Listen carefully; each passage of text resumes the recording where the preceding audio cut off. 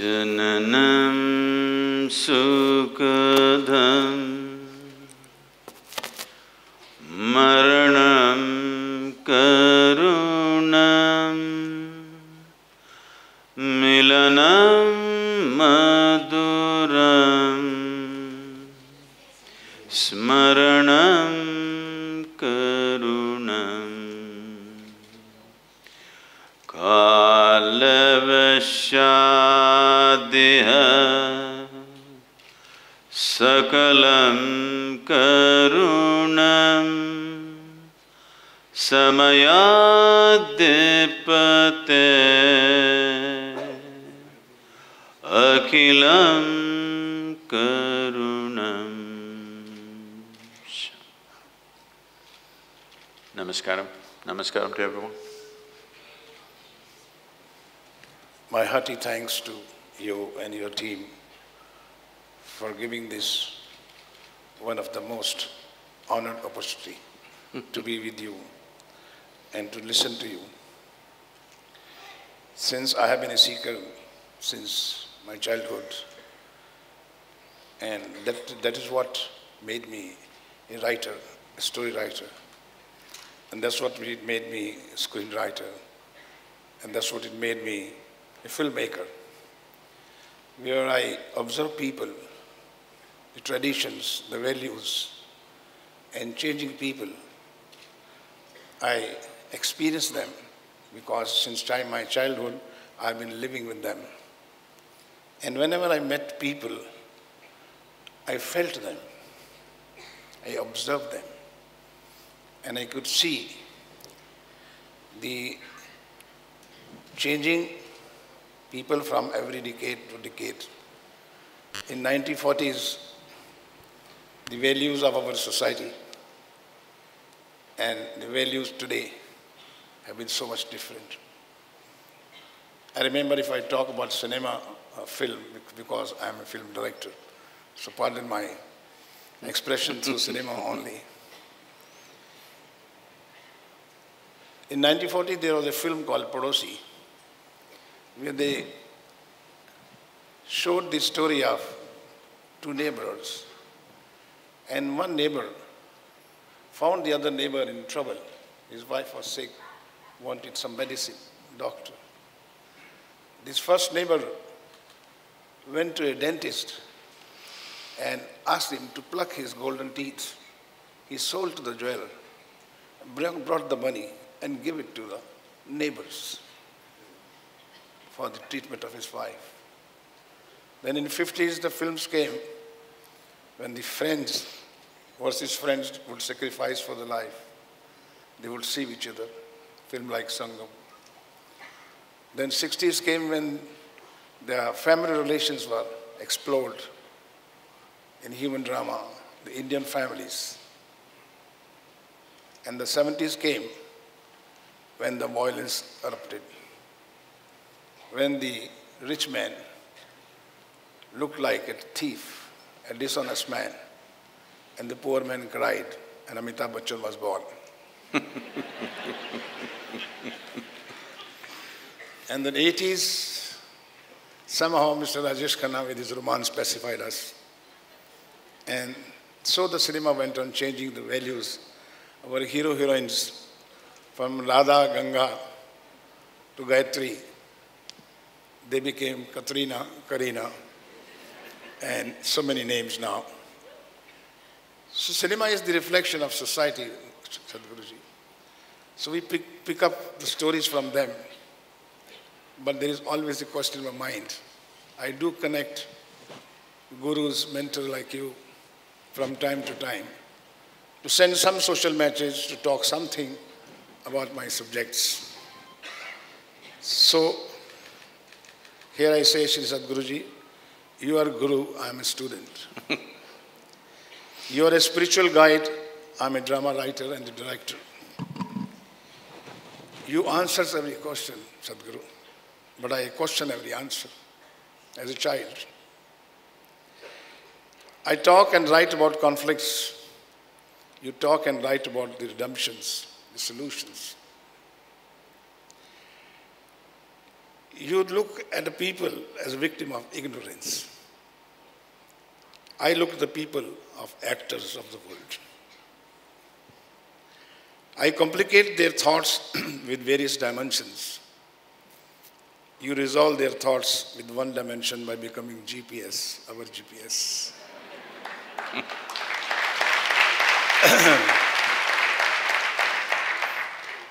I do not know, Guruji, about the finite to infinite.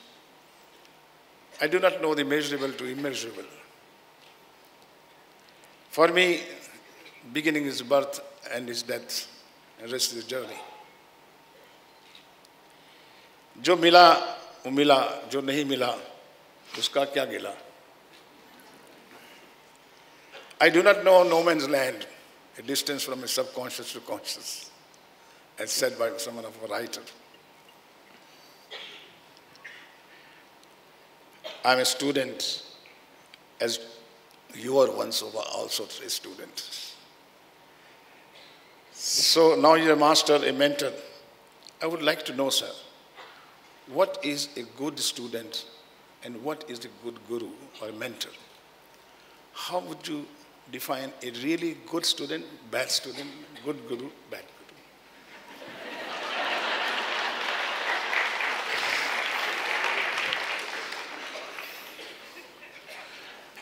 You have already claimed the mantle of being a good student. So I think I am free to claim the mantle of being a good guru.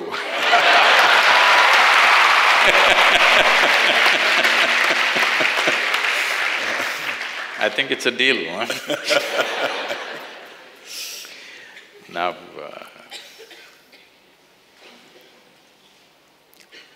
for a good student will not look for a good guru. Because if you are a good student, you learn from everything. You're not looking for a good guru. Even if you meet a very bad one, you will learn a lot from that. How you should not be, that is also important. Yes. In a way, this is what happened to me. When my longing came, I looked. I met so many people who claimed to be gurus, but the only thing I learned from them was how a guru should not be. And that's not a small thing to learn. It's a very big thing. It's a very big thing. Like as a director, I always tell my technicians what not to do. I never tell them what to do. So, for a good student, there is no problem. Wherever he goes, he will learn. Whatever he meets, he will learn. A good guru is one who doesn't teach you anything, but makes you so thirsty, you can't help learning. If people come to me thirsty, I don't give them water, I put salt in their mouth. Yes. They get so thirsty, they got to find it. Because if you show them something which is not yet in their experience, the only choice that somebody has is either to believe what you say or disbelieve what you say. If you believe, you do not get any closer to reality. If you disbelieve, you will not get any closer to reality. It is just that if you believe me, you will have a positive story to tell. If you disbelieve me, you will have a negative story to tell, but you will not be an inch closer to reality. Above all, I think putting people into this kind of a dilemma, either to believe or disbelieve whatever I say or do, I think it's obscene. You should not put people into such a situation. So, my work is mainly, you are a seeker, but not intense enough. So my work is to make you so intense that it cannot be denied to you. Because truth is not hiding, you are hiding from it. Truth is not hiding, Truth is obvious everywhere in the universe. You are hiding from it because the intensity of seeking has not happened. If seeking becomes intense enough, knowing is not far away, because what you're seeking is not sitting on Mount Everest, it's within you. So how long does it take? What is within you, if it takes a lifetime? Of course, you are on a con job, isn't it? Yes or no? It was sitting on Mount Everest, you could not climb. That's understandable. Maybe you don't have the legs and the lungs to get to the top of the mountain. But what is within you if you don't find? Obviously, you're on a con job or no? So to get you out of this deception is all my work is not to dispense truth. Who am I to do that? So true, so true. To be on the lighter note, being a film man, which is your favorite Hindi film? Oh. They expect something from me like this. Oh. To be on lighter note. It's been a very long time since I saw one. Just recently, I think on the airline I saw one. This is about something in a Bihari mountain, I think Manji something. Manji. That's a good movie. Yes, sir. And Manji copied his get-up also, I think. Right? I think it was Yes, very Manji. well done. Yes, I think something like that. And further, more lighter, bro. Which is that screen heroine you fell in love in your I'm sorry? Which is the heroine, film heroine, Film you fell heroine? in love in your younger age. Me? Oh, Now no. you love human being. No, there were enough girls around in my town.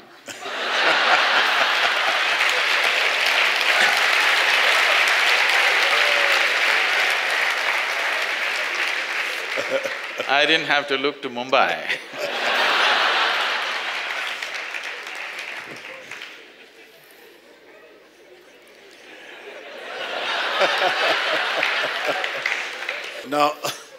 Now let's come to his affair now, please.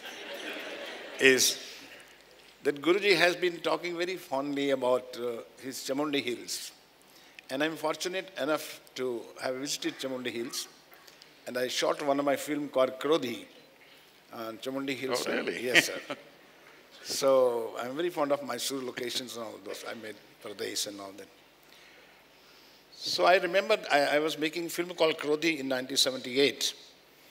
And there was a scene I shot because I thought that was the right location for this scene. Can I explain you 1 minute for the scene part of it? It was a Dharmender and Pran scene that one criminal has entered into the team of saints in disguise. The Guruji of this team accept him There are as… a lot of saints who don't need any help from outside. So there was a scene when the criminal asked Guru, don't teach me about this God and destiny and all this. I know it all. He said that. I wrote the dialogues. He says, there must be a very smart and very shrewd guy 1,000 years back who created these two worlds called God and the other world called fate. He created world God because he wanted his children to follow what he said, what he wants them to believe. So he made them a fear of God. And fate, he created the world because when child fails in following all the principles laid down by him, he says, it is your destiny, it is your bhagya. So I know it all. And this was the question he put it to Guru. And Guru answered him that there was one Shila in Chamundi Hill we created, and there were some writings on the stones. He says, look at it.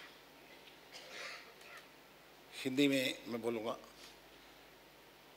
भक्ति कुछ भी नहीं, एक शक्ति है। भगवान कुछ भी नहीं, एक इंसान है जो महान है। प्रेम कुछ भी नहीं, एक आनंद है जो तुझे और मुझे एक दूसरे में प्राप्त करना है।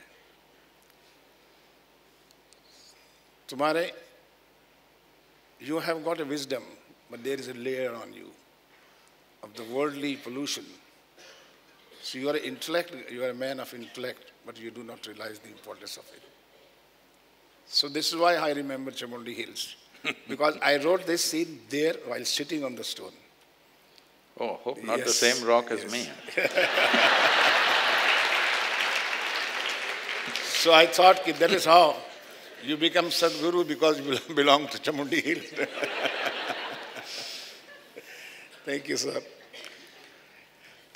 Now my short questions in my mind since my childhood is, what is the difference between a rich man and a wealthy man? Who's really rich man? One who has the new currency is a rich man.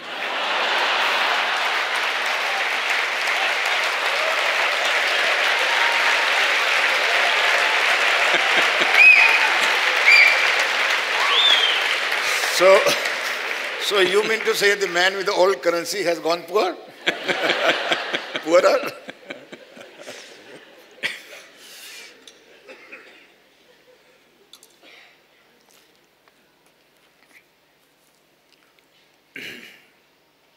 Say,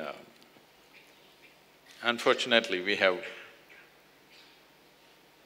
brought the world to a place where the words like rich or wealth have become purely economic descriptions. There was a time when people would talk about wealth of knowledge or wealth of wisdom. That's gone. Today if you say wealthy, people will only understand it as an economic wealth. Because in many ways, today society is driven by economics. There was a time when we were overly influenced by the British, at least we would discuss the weather. Of course, Mumbai weather, there's nothing much to discuss. But today, all conversations are around economy, everywhere in the world. Everybody is behaving like an economist these days, because it is the economic engine which is driving people's minds. It is the economic engine which is determining the nature of choices that we make in the world. It is the economic opportunities which determine what kind of education people go through. People are not studying what they want to know, people are studying that which will fetch them the maximum money. Yes or no? So, maybe a few are still marrying for love.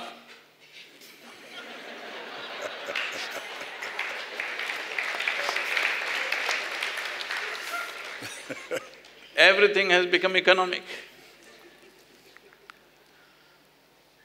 In United States, a whole lot of people, before marriage, they're signing a contract. In case we divorce, what's the deal? How can two people become one when this calculation is on? But even the idea of becoming one has been given up. It's always two. The idea and the dream of two people becoming one has been completely given up, because when economic calculation comes, you become exclusive, you can't be inclusive. So economics are ruling us in every way. So when you say richness, when you say wealth, we are only talking about money. Not just richness and wealth. If you say, he is a big man in the town, it doesn't mean that he has a big brain. It doesn't mean that he has a big heart. It means he has a big pocket. Nothing else. This is a very poor way to exist. When we do this, the ladies must know this. When economics become the main crux of everything that we do, the feminine will vanish from the world, or feminine will be subjugated. If women have to succeed, they have to become like men. There is no other way. Masculine will be everything. That means world will become utilitarian. There'll be no aesthetic, there'll be no beauty, there'll be no gentleness. Everything will be a calculation, what is useful, what is not useful, what do I get, what do you get. There will be no home, there will be only a marketplace everywhere. In the marketplace, the rules of the marketplace are like this. If I give less and take more, that means I'm smart. Yes or no? If you go to the share market, you buy for less and sell it for more, that is smart. But life doesn't work like that. Life becomes beautiful only when you're willing to give it all and you don't care what you get.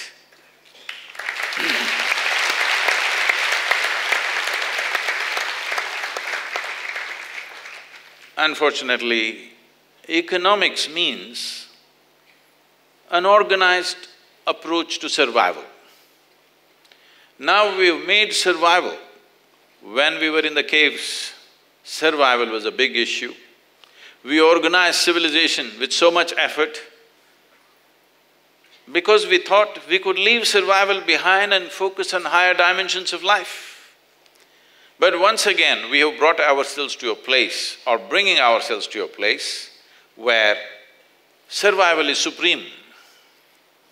Nothing else matters now. Only thing is, we have raised the bar of survival in such a way that it doesn't matter what you have, you're still trying to survive. Affluent nations in the world, the Western countries where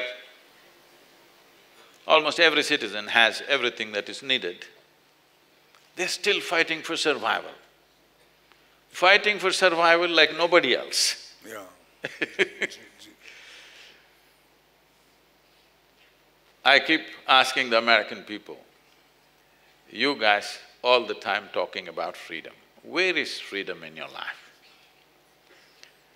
Because even if the most significant dimension appears in your life, you can't take a turn. I keep joking with them, some time ago, 2000 years ago, Jesus came and said, "Come follow me." A few people followed him. But today, if your Jesus comes back and says, "Come follow me," where can you follow him? You have a 35-year mortgage on your house. You have still a student loan at the age of 45. You have a car loan, you have insurance, you have this. You're not going to follow, you got a bank to go to. You are not going to follow anything, it doesn't matter, even if a divine entity arrives, you cannot change the direction of your life. This is not freedom. Freedom means you should be able to change and alter your life according to the opportunities that come, isn't it? If something truly significant comes, you should be able to turn around and do something else. Because we have enshrined economics as the highest value, all these things are gone. Everything is about money and wealth means just money again. Most of the wealth that we have today in the world is just made up in people's minds. In 2008, when recession was setting in the Western countries, I happened to be at Davos at the Economic Forum. That year, India was running a campaign in Switzerland. The campaign was India everywhere. All the American and European business leaders were all looking very depressed because recession was coming. That means they had a few $1 billion less than what they had. And they were all very depressed. So depressed means they were very touchy and angry with everything. Indian people were rubbing it in their face. I get down in Switzerland, huge hoardings, India everywhere, on the buses, India everywhere, inside the train, India everywhere. So it was irritating everybody.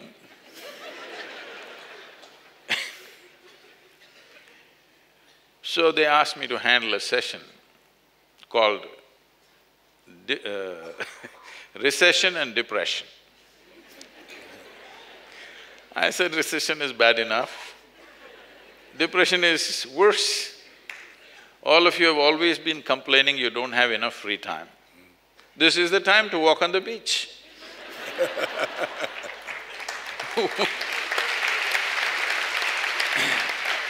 What are you complaining about? What is it that we are complaining about? So, there was a Chinese bureaucrat.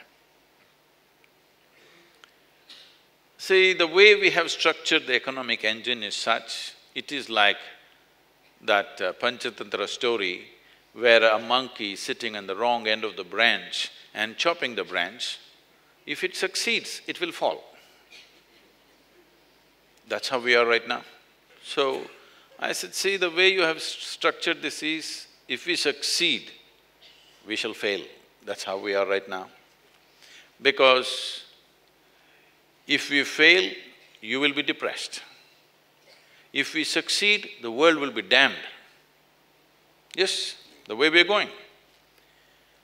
So I said, it's better you are depressed. Because if your ambitions are fulfilled, there'll be no planet left. That's where we're going. So this Chinese bureaucrat did a wonderful thing. There was a big mirror, he put one chair and he said, see, there are two chairs, one chair here, one chair in the mirror. They all said yes. Then he covered up the mirror and he said, see, now there's only one chair. They said yes. Then he said, always there was only one chair. You made it up with a mirror that there are two chairs. The wealth on the planet is not gone anywhere. It is just distributing itself a little bit. Every time it slips out of your hands and goes to somebody, you will get depressed. He was saying it's moving to China.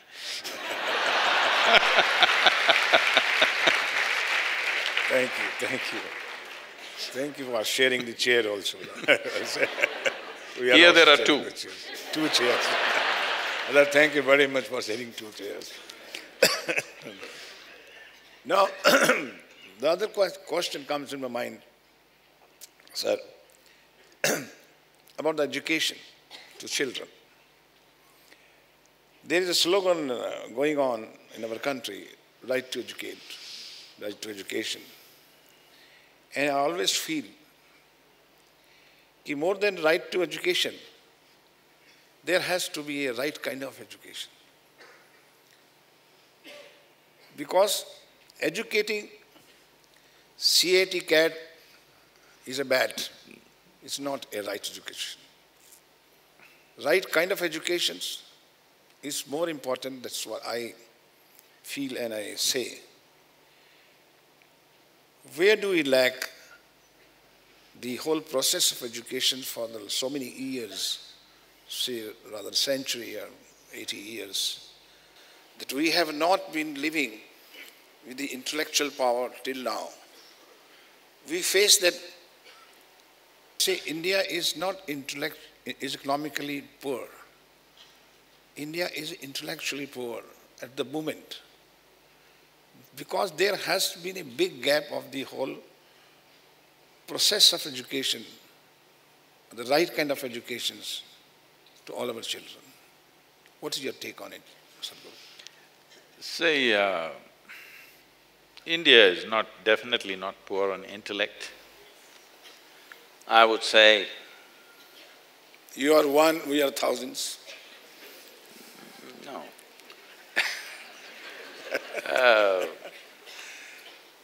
I speak to all kinds of people around the world, business leaders, academics, scientists, but still I would say…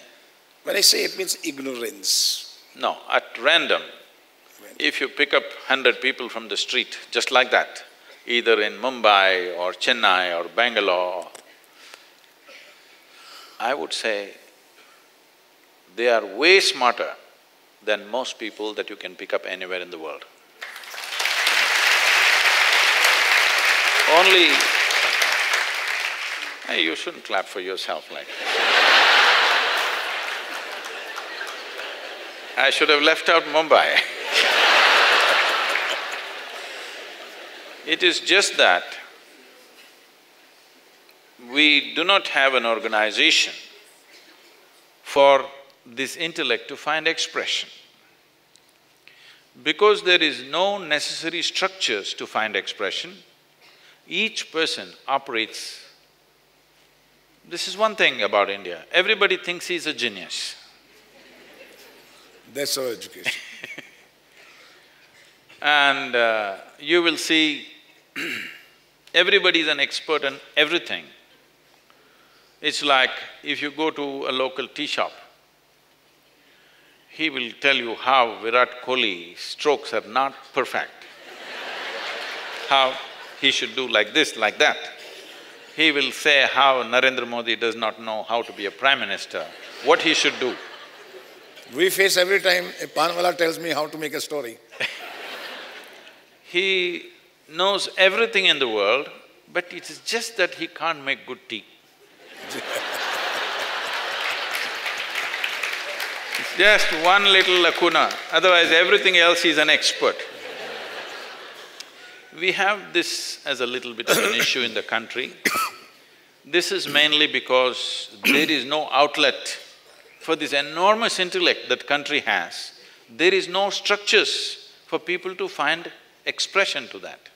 You just see, take Indian people and put them anywhere, they're just on the tops. Survivors. It's not about surviving, they're thriving. Right. Because once they find proper structures and they understand the structure, you can't stop them because there is a necessary intellect. This is a consequence of a very huge history, a cultural history that we have. Today, there are experiments to show, like for example,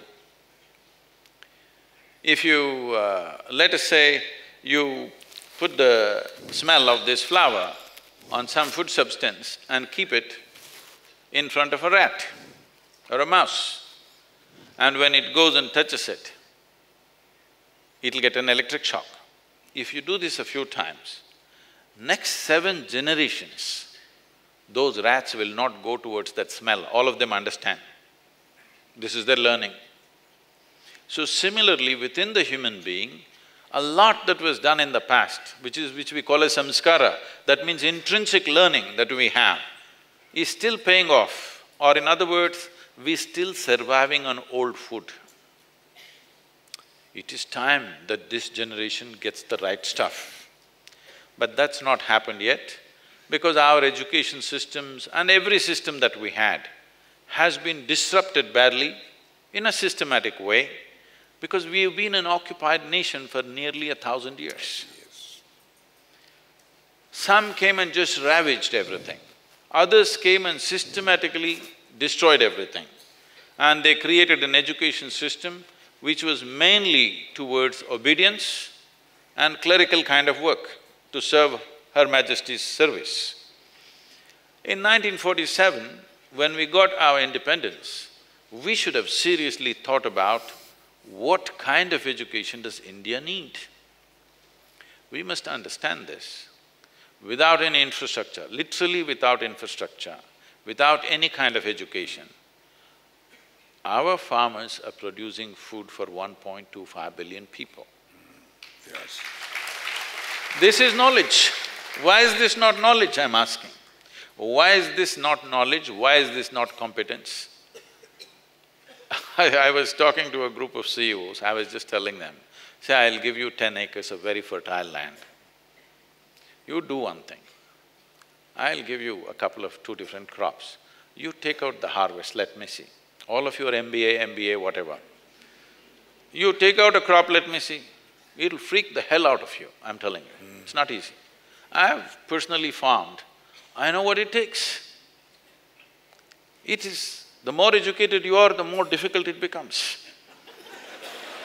Really, because जितना it अक्लमंद takes उतना a very close sense of involvement with what you're doing, and from ploughing the land to the seed to taking the crop out, it is not an easy process. But our farmers are just doing it like that, as if it's just part of their life, something that they just inherited. This is a nation with over 12,000 years of agricultural history, the only land like that on the planet. In southern India, they are farming the same land for over 12,000 years. There are certain records which show this. So there is knowledge like this on various levels, but we have tried to push everything aside and reinvent the wheel. Once again we want to learn ABC and do it like this. So there is a disruption in the intrinsic learning that we have and the school learning that is coming to us. I'm saying, just read a book, however educated you may be, read a book and make one good sambar, let me see. It won't come. Yeah. That's exactly the question is, yeah. Because we are thinking only what is written in the book, A plus B equals C is only knowledge. Why is not making a wonderful sambar knowledge? Why is not growing a crop knowledge? Why is not making a pot knowledge? Yes. We have very constipated sense of what is knowledge. The school system. Because this is come from elsewhere. Some Indian student in Oxford, I was just not even a month, 3 weeks ago I was speaking at the Oxford Union, in Oxford University. One of the Indian students has filed a court petition that he should be compensated for the boring classes that they're teaching in Oxford University. I was very happy. That's why I never went. Yes, yes.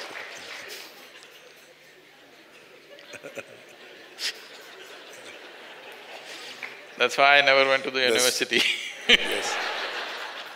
That amazes me. That is why the school system, the textbook, the 6 answers to the exam, 6 questions in the exam, after studying whole year, it really amazes me. That is why I always feel, why not the internal enlightenment to the children? See, the problem is, why we are talking about right to education is, we have, for example, I don't know the exact number all over the country, in Tamil Nadu itself, we have 9.6 million children in the government schools alone, okay, 9.6 million children. When you have such vast numbers, then you have to do something. What you do for the mass is never the best, but what to do, you have to include everybody. So, some rudimentary sense of education is happening because at least they must learn to… If you don't know this, 70s and 80s, the objective was everybody should know how to write their name. A campaign was, literacy means you must know how to write your name. This is all. That is, they were trying to move them from thumb imprint to something written. It did not change life in any way, but it was a forward movement in a sense. But we must know this, when the British came around 270 to 300 years ago, there was not a single illiterate person in this country. Yes. They were amazed because there was no schoolrooms anywhere. There was no school infrastructure, but there was no illiterate, everybody could read and write. Vidwan, everybody was Vidwan. So they wondered, how does this happen? Then they realized the system is so organic that it is simply happening from within. So the first thing they decided was, we must destroy this education system because if you educate them like this, they will never become English. See, I'm the only Indian left in this hall.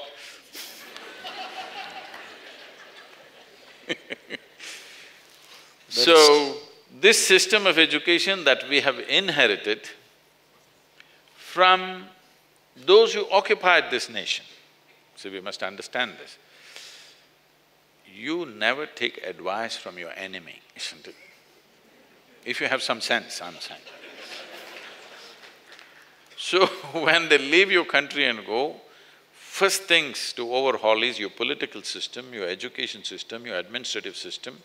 These are things must be overhauled immediately because they were created for a certain purpose. For example, even today, the terminology we are using, I'm saying, the district administrators in many states, including Tamil Nadu, are referred to as collectors. In the British time, they were just tax collectors. Their only administration was to collect tax and take it back home. Even today, our administrators are called collectors. What are they supposed to collect from us? I'm saying we didn't change anything. We were just lazy, we were just happy that we have become free. But freedom is a terrible thing. If you do not understand the responsibility of being free, freedom is a terrible thing. If somebody is managing our life, it is better when we are not responsible. Only if we are truly responsible, freedom is a wonderful thing. Wonderful. Maturity. Otherwise, freedom is a terrible thing. Maturity. Freedom must come with the maturity.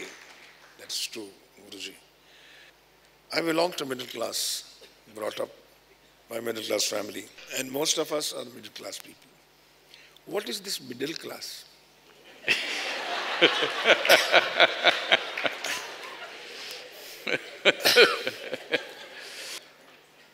I'm doing well, I'm educated, I'm graduate. Still they call me you're middle class. And most of us run the country. See, this is an aspirational thing. When large segments of the world, of the country were in extreme poverty, the aspiration was to become middle class.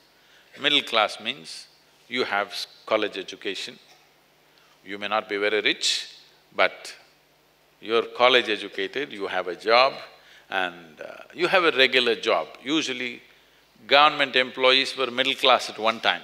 Slowly others joined up. Now middle class people are driving Mercedes-Benz, okay? Is it in the terms of the economic development or the knowledge or the enlightenment? What is? In which term they are middle class? Oh, it was definitely an economic description. And there was a big goof up with this middle class. I think it was in 90s. A certain US firm came, which was… I forget the name of the firm. They came to do a market survey for Ford Motor Company. And they came here and they said some 100 million, 200 million, whatever number of middle-class families in India. So Ford can go to India, no problem, because it has the largest middle class. So Ford came and set up the plant at that time. And they couldn't sell 10 cars. Then they found out a middle class in India is earning 10,000 rupees a month and he can only cycle to his office, no question of he buying a car. It took them a while to understand, everybody have their own idea of middle class. They thought middle class means in America, middle class means somebody who's earning somewhere between $30,000 to $100,000 is middle class. Here at that time, India's middle class is, if they earn approximately 10,000–15,000 rupees per month, they were middle class, which is just $300. So, everybody has their own idea of middle class, but we can take this to another place. Now you are claiming you're middle class. Because it always… I wonder, middle class means na idhar ke na udhar ke, neither this side nor that side.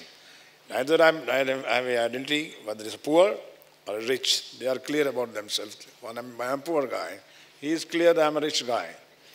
Now the middle class is neither this way nor that way. In what terms? That was bothering me, but you answered… Aspiring to be rich but haven't made it.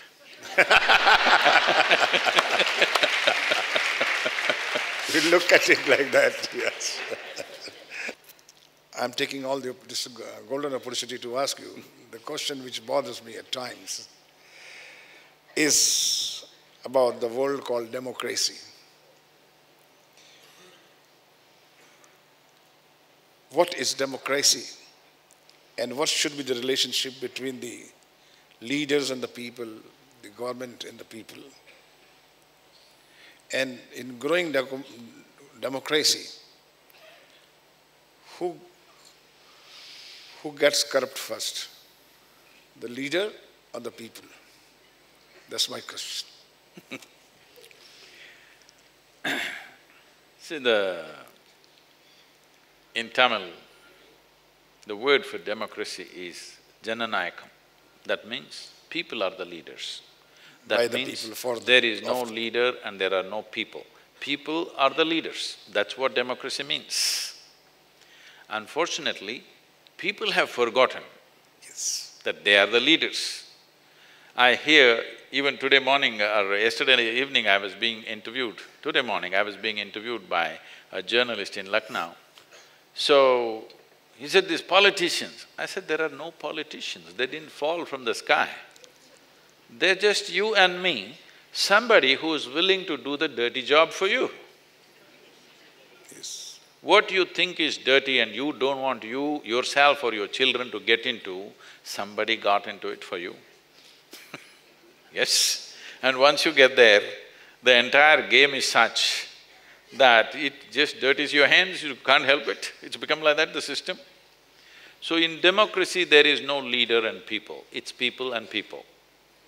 But obviously there are leaders, there are people today. That is because we have allowed it. Otherwise, every 5 years, you could stand up and become a leader, that's how it should be. We have not kept it more mobile enough because we have this tendency of giving responsibility to somebody and forget about it for 5 years. Only when something goes wrong, we will scream. Otherwise, we don't care a damn. No. When it is essentially… If you are making a movie or somebody is running a business, not after something goes wrong you'll attend to it as a director. You are on it every moment to see it goes right. Yes, sir. So I'm saying, once you live in a democracy, you must be an active participant. It is not a spectator sport to sit back and forget about it and then cry when something goes wrong. I'm telling you, even your home will not run right if you don't pay enough attention, forget about the nation. Yes or no? Even your home, your own family will become corrupt if you're not paying attention to many things. Yes or no? You don't like it, but it's true, isn't it? If you don't pay constant attention, even your home will go bad and corrupt. So when this is a thing, such a large nation, if everybody doesn't pay attention to what needs to happen, it will go bad. Then we cry. We have this problem. When small things go wrong, we have somebody here. When big things go wrong, we have somebody there. This guy is free. He is never responsible for anything. This has to change. Yes, See, the most beautiful thing about democracy is, power can change hands without blood flowing. Never before it's happened in human history. Whenever power changes, blood will flow. Now power can shift from one group of people to another group without blood spilling, which is a huge achievement. Yes. But we as individuals need to understand that I am the part of the democracy and I'm equally responsible as my leaders are. See, I think one mistake we have done is, in our education systems, in our homes, there is no awareness about this, that there are instruments in a democratic process through which all of us can participate in some way, on a daily basis if you wish. This awareness has not been brought to people. They think if they cast vote once in 10 years, because one election they'll miss, you know. Then the election day they went to Goa. One they will miss, one they will vote, and they think they're very responsible citizens because they voted once in 10 years. That's not how it works. You need an active participation.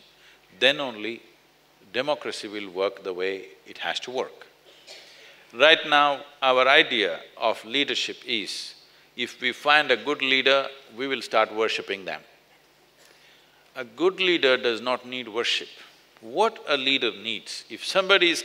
a competent leader comes at the top, What he needs is, he needs many layers of leadership so that he will find traction to what he wishes to do. But you will see if a good leader comes, he will spin on the spot because there is no traction down the line. Either there are worshipping people or those who are busy with their own stuff. So we need to understand, democracy means we have taken the nation into our hands. We need to make it happen. Somebody will guide it, somebody will make policies, somebody will take some decisions, but the nation is run by the people. If we don't get it, then we will always be just complaining, we will not have a great nation. If we want a great nation, we have to stand up and take charge of this country. Taking charge of the country does not mean usurping power tomorrow morning. No. Where we are, what roles we have to play, we should be doing our best. People are always talking about politicians being corrupt. But I'm asking you, if there is no policeman on the street, how many people will stop at the red light? I think about 10%, I'm being generous, I know. About 10%. The rest, if you elect any one of them as the chief minister or the prime minister, what do you think they will do? Because they're lawbreakers anyway.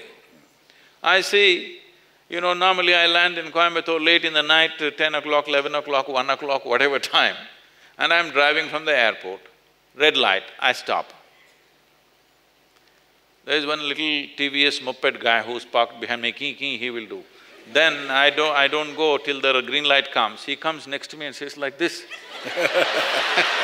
What's wrong with you? He thinks I am a fool, all right? Exactly. His thing is, no policeman, what are you doing here? Go. So if you make these people if you put these people into positions of power, what? People who are in positions of power are on spotlight, so everything that they do is seen. But corruption is all-pervading, isn't it? Within the house, between a girl child and a boy, there is a distinction. This is corruption. Between a right hand and left hand, one is superior, one is inferior, this is corruption. Sure. So corruption is not just up there taking money or whatever. Corruption is on all levels, isn't it? There is no even-handedness about life. We have brought this to everything. This has to go means spiritual process is needed. If I can share something, I think I must have shared already. I'll leave it. Spiritual process is important. Because an inclusiveness is needed. You must transcend looking at things as superior and inferior, one is higher, one is lower. You learn to look at everything. This is one thing that happened to me very early. I realized I don't know anything, so I started paying attention to just about anything. One thing I discovered with people around me was, they could pay attention or they would pay attention only to those things that they thought is important. Rest of it, they learn to ignore. I couldn't do this because I couldn't decide what is important. I found the ant crawling on the floor was far more important to me than my father who was asking me to do something at that moment. I'm saying, yes, it was. It is so for your child also, isn't it so? Your child is looking at the ant. Does he not think the ant is more important than you at that moment? Yes, he does, because it's more interesting than you. It is. It is the finest piece of mechanics that you can find on the planet. If you could build an automobile like an ant, whoa, it would just go anywhere, Yes. So, I got into this mode of paying attention to just about anything, because it never occurred to me something is more important, something is less important. My father believed that he's a disciplinarian, so he thought. So evening 7 o'clock to 9 o'clock in the evening, me and my siblings must study something, textbook. And he will be sitting there reading some magazine or newspaper so that we study. I have no issues about all that if I just open my book. I just open somewhere.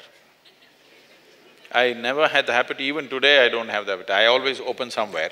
If I read one page, I know the author's mind through and through, so I don't read beyond that.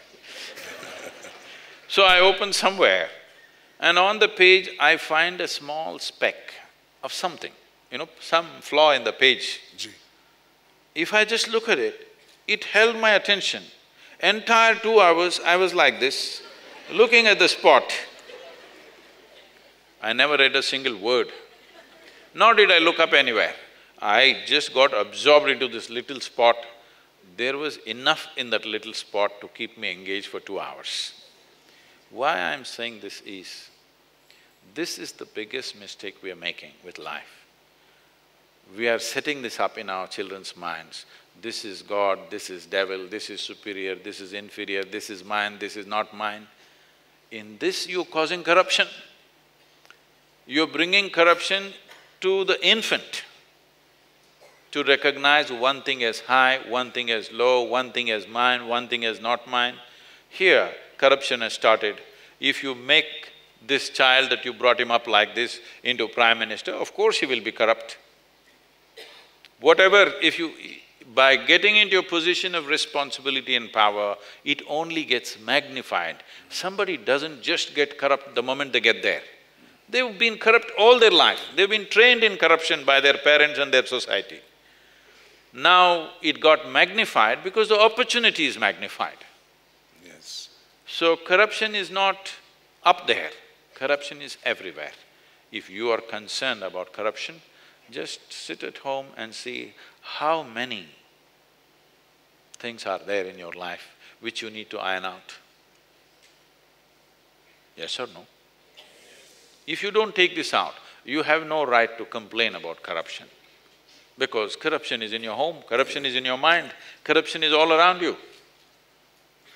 It is just that those who are in positions of power, you expect them to be clean.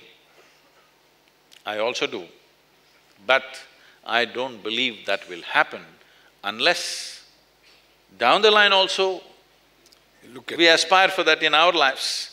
Because the kind of people we are, that's the kind of leaders we elect, isn't it? We have some aspiration to change it, but we are not determined to change it. Something that is negative, something that is rotting in a society will not go away unless we're determined to change it. Strong determination to change it, otherwise it will just go on. Rot is not something that you can simply get rid of, because rot spreads by itself. It is cleanliness which doesn't spread by itself. You have to do the cleaning, but rot spreads by itself. So corruption spreads by itself. If you want to bring cleanliness, you have to strive. First of all, bringing it into your life, otherwise it's not going to work. We'll only talk about it. Sadhguru, you are a master of knowledge and history, mythology, everything. And I feel that I'm a child of ancient India, and I know Indian 1,000 years back, Indian 100 years back, and Indian today. 1,000 years ago, this is how they looked. Not to the get-up. How I have changed from 1,000 to 100 to today, and why I have changed. Is it a better or need to be better? What is the change you're asking? Yes. What's the change as an Indian? How much we have changed? When we talk about India, 1,000 means we are talking about recent times. Ancient time. Recent. Recent, 1,000 years, yeah. Like 4,000 to 5,000, yes. So, India as a culture exists for over 12,000–15,000 years. At one time, we became a nation with enormous intellect, enormous capabilities, very crucible of science, mathematics, yes, astronomy. The greatest scientists in the world have acknowledged modern science could not have taken a single step without the mathematic that came from India. So there were tremendous minds that we evolved because we had what is called a Samskriti. Today we have Isha Samskriti school which is on these lines. Samskriti means… Sam means equanimous and exuberant. Kriti means way of doing it. That is, getting life to a place where it is exuberant and equanimous. If you keep your life exuberant and equanimous, now this life will be full-fledged life. This is the aspiration of every life. Whether it is an earthworm or a bird or a tree, all of them are aspiring to become full-fledged life. So is a human being. Only thing is, we know what is a full-fledged earthworm, we know what is a full-fledged bird, we know what is a full-fledged tree, but we do not know what is a full-fledged human being. No matter what you become, still you feel it's not enough. It doesn't matter what you have become. In somebody else's eyes you might have become big, but within you, you know this is not enough. Because what is human is a limitless possibility. Expansion. Because for every other creature, nature has two lines. Between these two lines they live and die. For a human being, there is only bottom line, there is no top line. So most human beings are suffering their freedom. If you're suffering your bondage, understandable. But if you're suffering your freedom, that's a bad thing. But that's what is happening. Human problem is what to do with myself. Whatever you do, it's not enough. Whatever you do, it's not enough. If you had come like any other creature, your survival taken care of, everything is fine with you, isn't it? Eating, sleeping, reproduction, if it happens, you are fulfilled. Like but that is not the thing with human. When these things are in question, they are big. Once they happen, they are nothing. So, this transition, what you're talking about, historical movement of human beings in this country, there was a time when we hit a peak. But we became so absorbed in finer aspects of life, that we did not have fighting men. Our biggest strength was, we were placed in a geographical crucible where we were well protected. We call this Hindustan, not after a religion, as people think it is today, or some people think it's after a language. No.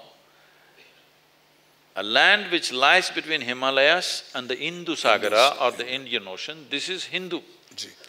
Why we worship these two geographical features is, we knew our well-being comes from these two features. The Himalayan ranges and the Indian Ocean protected us, so we could focus on the development of the human being. When every other society was constantly ravaged by external forces, we remained untouched for a long period of time. But when people came, they did not come as invaders.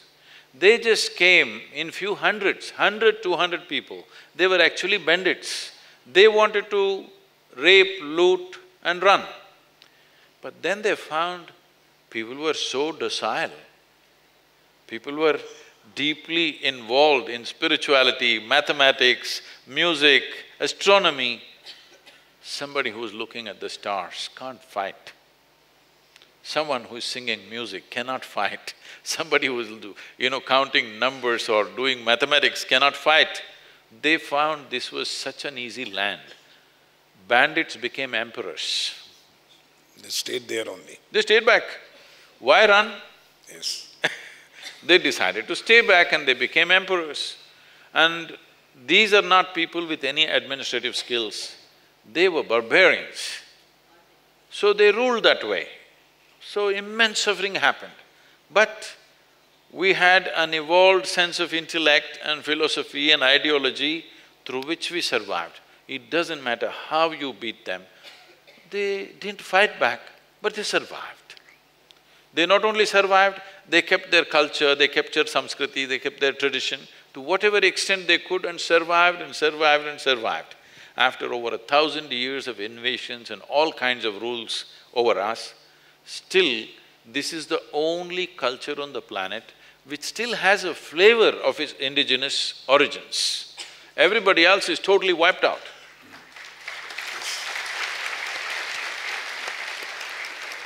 But Today. it has not been easy, it has not been the best of times. What was the greatest economic power on the planet just 300 years ago? We became one of the poorest nations in a matter of 250 to 300 years. I think at about 270 years, we became the poorest nation because everything was shipped out. But still we're coming back once again. We have an intellect, we need a determined leadership to wake us up a little bit, we're a little sleepy, you know. Because for generations, 10, 15 generations, our mothers have taught us, never confront a problem on the street. If you see a problem, come home. Yes, this is what our mothers have taught us, because this is the mentality of an occupied nation. Don't raise your head, put it down and come home.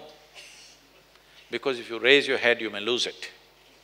But if we want to generate leaders in the nation, we need people who seek problems and confront problems on a daily basis. Yes. That's true.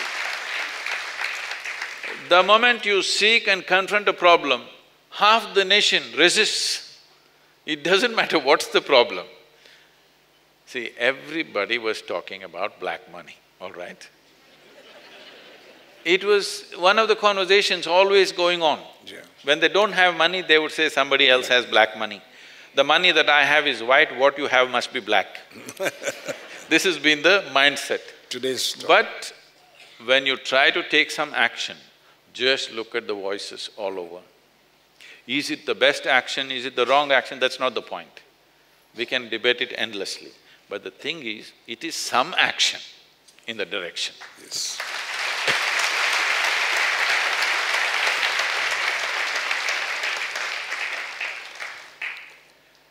We talk about Sanskriti, you said about Sanskriti. And I wonder since my childhood that in my home and other places also, I always find Pandits chanting Sanskrit mantra. We get married with the mantras around in Sanskrit, whether we understand them or not. You're not supposed to understand all that. That is what I was told. And everywhere I find mantras and Pandits and all auspicious occasion or whatever the occasion is. And we respect somewhere, like the back of our mind, we respect our language, ancient language, Sanskrit. But when it comes to our kids to learn Sanskrit, we tell them, learn that language which gives you a job. This will not give you a job. And we are very shy to allow them to learn Sanskrit. Why it is so, Sadhguru? So this is, as I said, we have experienced 10, 12, almost 15 generations of abject poverty. So when we are in such a state of poverty, our only concern is our children should somehow survive. Somehow get one degree, get a job. This used to be the mantra in 60s and 70s. Get a government job, somehow. Yes. Or become a doctor, that's the best thing, your life is made. Somebody else gets sick, but your life is made.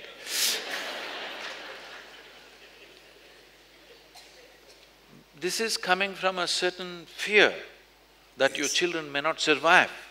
If they don't pass this examination, they may end up on the street. Because that's all the options there were.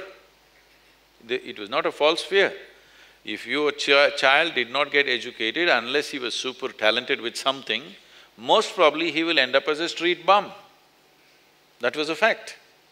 But slowly things have changed. Our economic situation has changed dramatically, whether we want to recognize it or not. In 70s, how you were living and how you are living today, there is a phenomenal difference in the material wealth. So today our children have many more options. We can little go slow on this job-oriented education.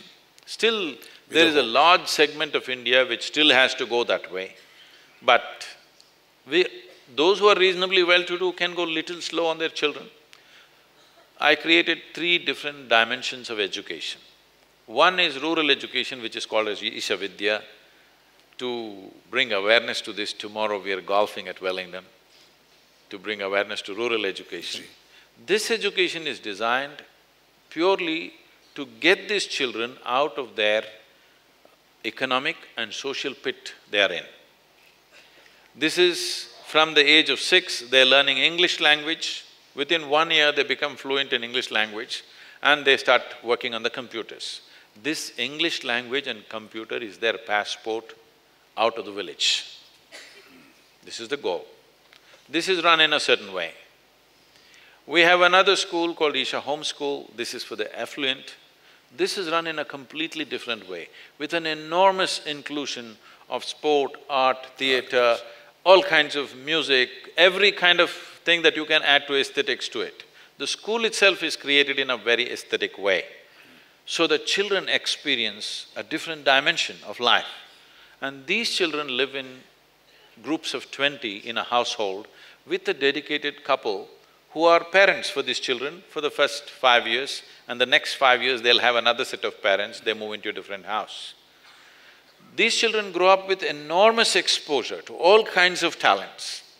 For example, now I made their 11th and 12th, which is 2 years, into 3 years. I said, in our school it's 3 years. Because we have invested so much on music, art, dance, theatre, all these things. The moment they come to 11th standard, many parents go marks mad. Suddenly marks will come, they want to drop the music, they want to drop every other art they've learned. So I said 3 years. So extra this 1 year, whatever they are good at, they will become much more proficient in that. If they are good musicians, they will go into that. If they are good in theatre, they'll go into art. We are exposing them to leadership, management, business, variety of things. But your children will get out of the school 1 year late. I think you can afford it because you are well-to-do, you have only 1 child or maybe 2 children, it's all right. Your child gets to work 1 year later, it's perfectly okay. Initially everybody thought it's crazy, now everybody wants to be there. Another dimension of education, here there is no formal education. There are only 6 things that they learn. They start with yoga, Kalaripaitu, which is the mother of all martial arts, classical music, classical dance, Sanskrit language, English language. This is all they study. First 4 years, these 6 subjects. After 4 years, they will drop any 2 of them and keep the 4. And after another 2.5 to 3 years' time, they'll drop 2 more. And the next 5 years to 6 years, they will do only 2 subjects. They will become experts in that. You must come and see these children. You won't believe how they are. Yeah. They are incredible because this is focused towards building the human body and the human brain to its fullest. If you want something to perform, first thing is you must build a machine. You must build a machine to a higher level of capability, then only it'll perform. Right now, the biggest problem with the modern world is we are too goal-oriented. We want to enhance our activity without enhancing who we are. This is why everybody is talking about stress. Whatever simple jobs they're doing, they're stressful because they have enhanced their activity without enhancing themselves. It's like you take your Maruti 800 on a racetrack, it will fall apart. Yes. It's not built for that, I'm saying. It's okay to go to your office, if you race it, it'll break up. So similarly, if you want to enhance your activity, you don't worry about the activity. If you enhance the human being, he will perform the activity according to his capability. So this is focused on just developing the human being. These children are in another zone altogether. Yes. Fantastic. You won't believe it. I must tell you this. The first batch, I was to initiate them about 5 years ago. When they become 15 years of age, they stay with us from the age of 6 to 18. When they become 15, 3 years they take brahmacharya. It is 3-year period they must take, and at 18 they must go off. It is not a compulsory beyond that, till that point, because we want them to focus. When I had to initiate them at the age of 15, they go for a 60 days of silence. Oh. Okay, total silence. Now, oh. I have to initiate them, I want to see how the children are doing. About 3-4 days before the initiation, I go there to see them. Their schedule is from morning 3:30 to 8:30 in the evening, okay? In a day, at least 6 hours, they're sitting with their eyes closed, doing sadhana and all kinds of sadhana, at least about 11 to 12 hours of sadhana. In this, at least 6 hours, they're sitting with eyes closed. So I go there to see them at 3:30 in the morning. The first batch was only 14, today it's grown into big number. I go there and sit with them.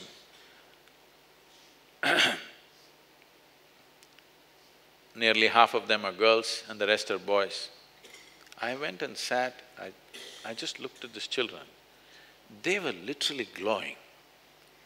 I sat there and wept because I was not like this when I was 15, I know that very well. These children are literally glowing like lights. They're just sitting like this, unmoving. I just sat there for over 2 hours. They didn't move a bit. They just sat like stone. I just bowed down to them and came. This is fantastic.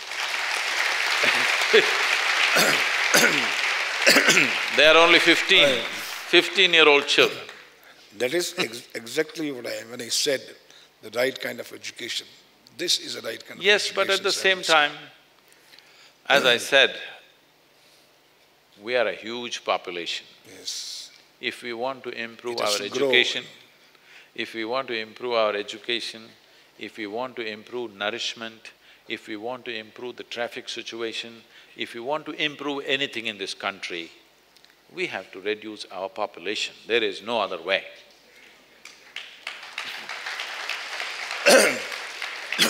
One very interesting question in my mind I have been facing since my childhood. We are talking, all this due respect to the belief of every guru and… No, you don't have to respect my belief yes. because I don't have any. When you were talking about the Adi Yoga, the great Lord Shiva, I remember my mother used to go to Lord Shiva's temple and I used to accompany her. And she would tell me that this Lord Shiva belongs to the 3 lokas: Dharti, Akash, Patal. So my father brought one globe showing the geography of the earth. And I asked my mother, is Lord Shiva, you were talking about the 3 worlds. I turned the globe. I said, does these Americans know Lord Shiva? So is Lord Shiva is territorial or the universal? That still question lies on me. Let's understand this in the right context. The word Shiva, Shiva means that which is not. That which is physical creation. That which is not is that which is not physical.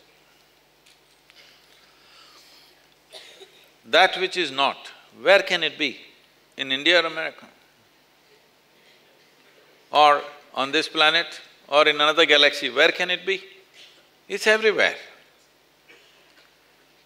So, there is a dimensionless existence. So we called it appropriately Shiva, that means that which is not. Today modern scientists are saying that nearly 99% of the cosmos is empty. But not that there is nothing. There is something, but it is not something. Because our idea of something is, we should be able to perceive through 5 senses. See, right now what you can see and what you cannot see is this. You can see my hand because it is stopping light.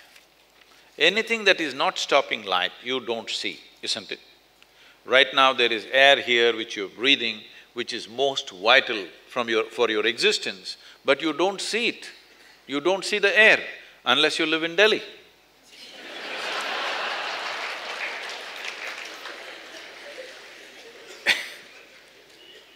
That's the privilege of being in the capital city. Now, if you look up in the sky, you see the stars. But stars are a small happening. The real thing is the vast emptiness. So this we refer to as Shiva, that which is not. Today modern scientists are saying this vast space has a tremendous amount of energy, but it is not any of the energies that are measurable by us, like electromagnetic waves or weak nuclear energy or strong nuclear energy or electrical systems or microwaves, none of these things. It is none of the measurable energies. But there is no denying it is tremendously powerful. So we said, Shiva means that which is not. And we said it is in the lap of Shiva that creation happens. At the same time, we called Adi Yogi also the Shiva because he perceived that which is not. You are who you are, people call you a director, a film producer, why? Because you perceived something. If you did not perceive that, they would not recognize you as that. So we recognized Adi Yogi as Shiva because he perceived that which is not. Because he perceived that, we called him also Shiva. Then maybe there are any number of people, at least in southern India, almost 90% of the males are named after Shiva. We called that man also Shiva because we know if he does the right things, he can also realize that he is Shiva. We named our dog also Shiva.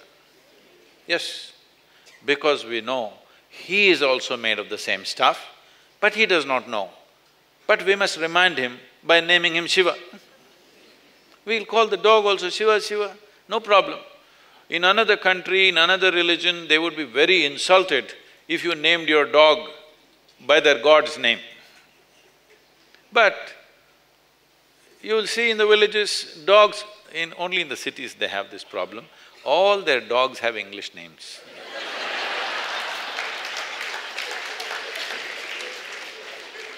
This is because this pet dog business came from the English people. For us, dogs were there on the street and we never thought of taking dogs and fondling them like this. Only the English were doing it because they were away from home and they must have been feeling lonely. That's the reason. Now you see in India, every so-called middle-class family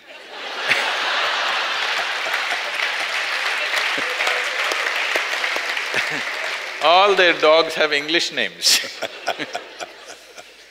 So we will call the ultimate reality as Shiva, the one who realized that, the Adi Yogi, as Shiva. One who did not realize that but has the possibility, we'll call him Shiva. We'll call the dog also Shiva because he is also made of the same stuff, but he cannot know. But we want him to hear that sound. So every time we call him Shiva, Shiva, Shiva, we hope that he will evolve one day. Thank you very much for enlightening us about the real meaning of Shiva. So much. And for those of you who do not know, now on this 24th of February, we're unveiling a face of Adi Yogi, which is 112 feet tall. Because Adi Yogi offered 112 ways in which a human being can realize his ultimate potential, 112 ways to do it. So as a way of honoring him and also to bring back this dimension that your well-being is not in looking up or looking down, but looking inward. When we looked up in search of our well-being, we became hallucinatory. Then, as modern societies As science and technology came, we started looking out for our well-being. Once we started looking out for our well-being, in pursuit of human well-being, we've ripped the planet apart. True well-being will happen to a human being only when they turn inward. To bring this revolution back into the world, for the next generation of people particularly, we built this iconic face. And a book is also ready now. The idea is to move people inward, not up, not out, in. In is the only way out. Sadhguru, Can we show the image of Adi Yogi, is it possible? Yes. On the screen? But I must say… This is the largest face on the planet. Yes. I've gone through your book, it's an amazing, amazing book and so much enlightenment in it. But the best line which I found was that you said in your book, your joy, your miseries, your love, your agony, your bliss, all lie in your hand. Some are suffering their failures, some are suffering their consequences of their success. Some are suffering their limitation and some are suffering their freedom. What's the way out? In is the way out. Because all human experience is caused from within us. Yes, within us. Everything that ever happens to you happens within you. What happens within you must happen your way, isn't it? Right now, we are trying to fix the world to fix this one. Yes. It's not going to work like that. If you fix this one, then we can create a world the way we want it. But right now, we think by fixing the world, this is going to be all right. It's not going to happen like that. It's great, great enlightenment.